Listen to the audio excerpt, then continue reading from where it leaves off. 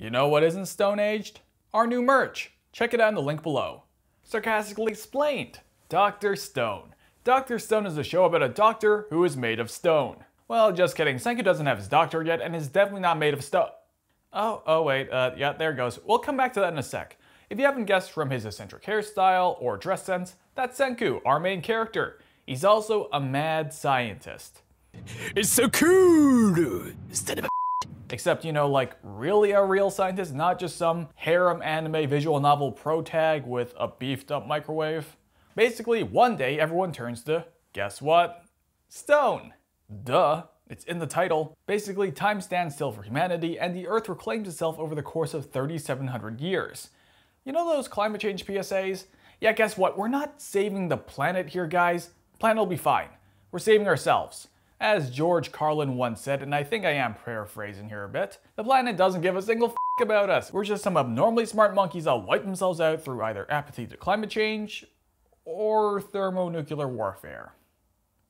Which one would you prefer? So everyone's petrified in whatever pose they were in at the time. And yeah, this is bad and all, but don't worry, our main man Senku is on the case, just very slowly.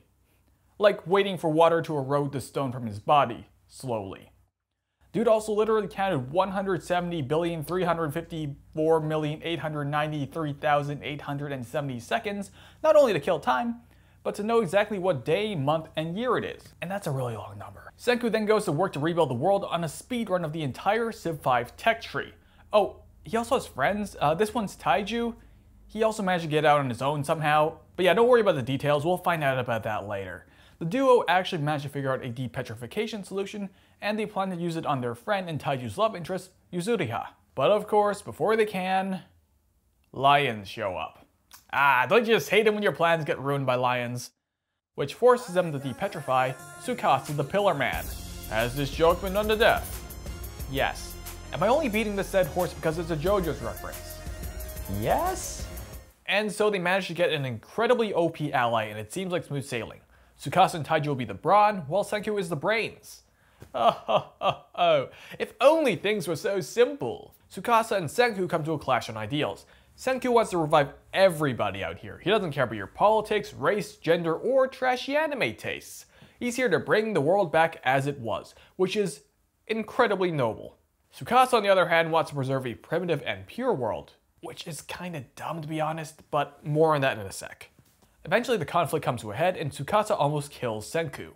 Keyword, almost. Senku escapes and sides with a group of primitive humans descended from a group of astronauts who managed to avoid the calamity that befell Earth. Among that group was Senku's adoptive father, Byakuya Ishigami, who is like by far the best anime dad ever. Of all time. Like seriously, the lengths that Byakuya went to in order to foster Senku's genius and talent were just incredible. And yeah, he did ditch his kid, but given the circumstances, completely understandable. So this is Ishigami Village. Yes, named after those Ishigamis. And it's here that we meet a cast of lovable village idiots. We've got... definitely not Saber. Google Chrome. The Last Hokage. Obligatory fan service. Man service. Zenitsu, but more useless somehow.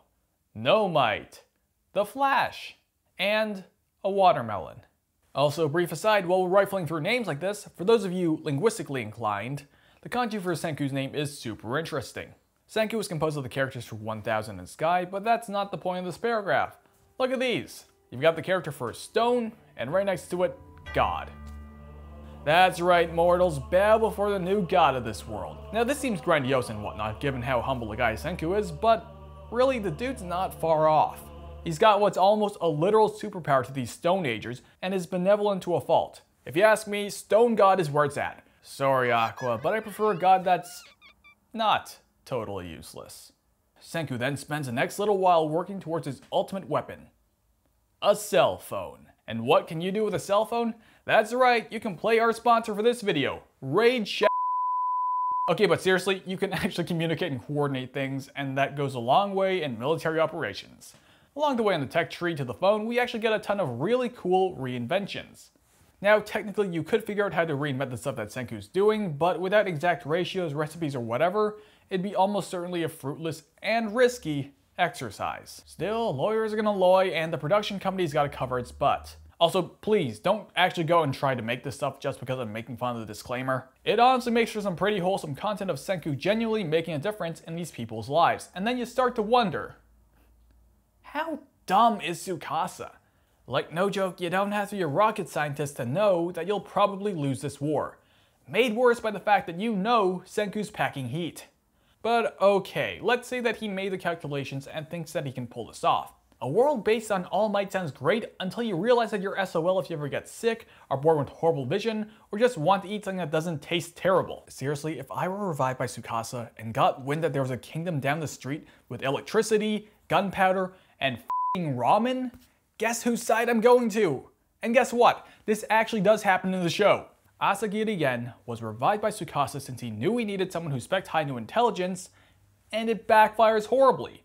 Because Gen's not stupid. Or one of these ugly bastards. And he just really wanted some goddamn cola. Can you really blame him? And on that note, we're now here in Season 2. It's currently airing, and I'm pretty dang excited. Battle lines are drawn, the Kingdom of Science readies itself for battle versus the Empire of Might in the Stone Wars. Jeez, that's like the second video I've ended on a "we're going to war" speech. If you like this video, remember to like, comment, subscribe, and turn on notifications. Also check out our merch. Thanks for watching.